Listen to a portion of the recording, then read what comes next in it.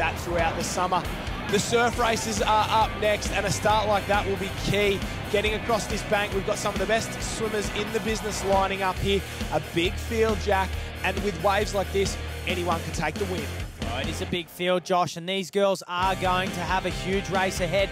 It will be anyone's when they come into the wave zone. I'm going to go with Georgia Miller. The way she's been swimming in the last few rounds and in that Iron Woman was great. She's going to be one hard girl to beat.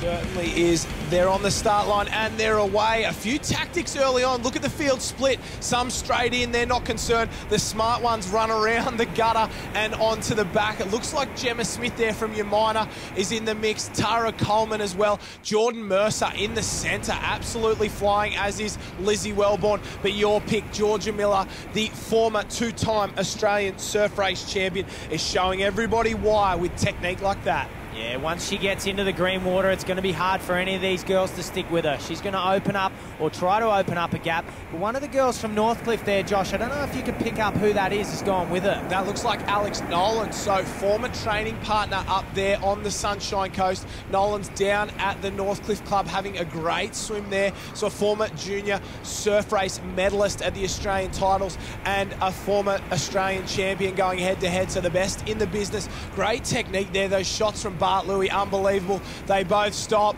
they smile, they know it's coming. We've got a jag and we've got a party wave. Have a look, and will they get down it? We've got one down it, that's Mercer. She's down out in front, a few butterfly strokes. What about that? I don't know if any of the other girls even went it. They all stopped, and there's another one, so there's carnage. We could have anyone as the winner here. Who knows what they're doing? They've all just let it go except Mercer. That's dumbfounded. I don't know what's happened here. Why would you let the waves go? They're the ones that get you to the beach, not Jordan Mercer. She grew up here, she loves the surf, and she loves a win. What a performance from her. You take the waves and you take the wins. Doesn't she love it? $1-800 wave. Jordan Mercer there, she gives us some body surfing technique as she runs across the line, and have a look at that.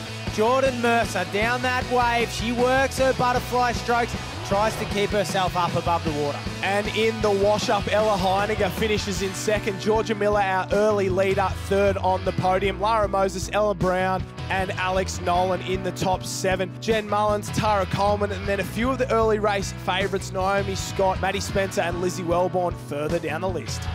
Oh, it is good to be home with surf like this, and you're out there swimming. I tell you what, I put my foot on that start line for the swim race and just prayed for one of those big waves that I've been watching come in all day, and sure enough, the opportunity was there, and I wasn't saying no. I was just getting to the beach as quick as I could, and saw a couple of the girls around me out there. I think I might have been in 4th coming in the swim or so, and yeah, took my chances, took them right to the sandbank.